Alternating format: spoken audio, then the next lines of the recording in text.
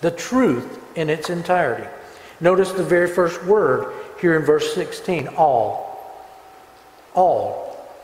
In the original Greek, that word is pas, and it means every. It means all. Okay?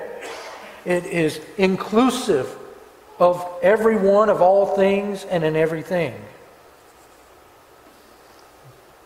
In other words, the Apostle Paul is saying to Timothy here, every bit of the Scripture is inspired by God.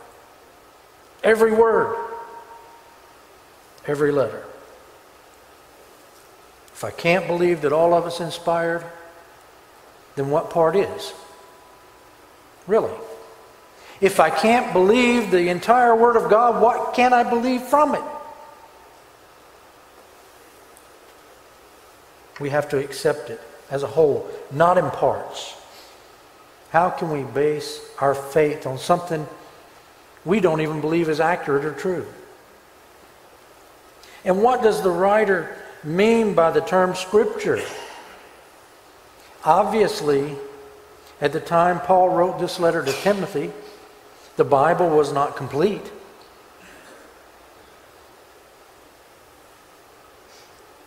Traditionally, when anyone in the New Testament made reference to Scripture, they were talking about the Old Testament, or at least portions of it.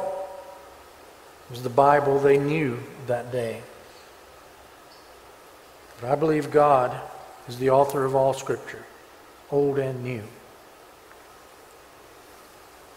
So it would be appropriate for us to echo Paul's words and today say, yes, all Scripture, Genesis to Revelation, is given by inspiration of God.